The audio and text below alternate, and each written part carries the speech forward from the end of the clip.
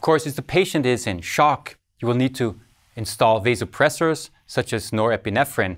Sometimes you will even need an ECMO, or you will have to use percutaneous derived treatments to remove the thrombus or to lyse the thrombus. And as already mentioned, in the extreme situation of no other option, you might even bring the patients to the operative theater to remove the thrombus.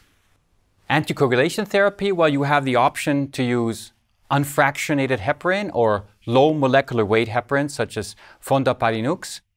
Maybe even NOACs. This is still open for discussion whether or not it is just as effective and maybe even has a lower risk than heparins. And if you don't have any other options, and if the thrombus is large and the patients are in cardiogenic shock, then thrombolysis is an option. So in high-risk patients, you will perform that. And if you have the setting of a cath lab, you might even use a lysis which is localized to the thrombus by pushing a catheter into the pulmonary arteries.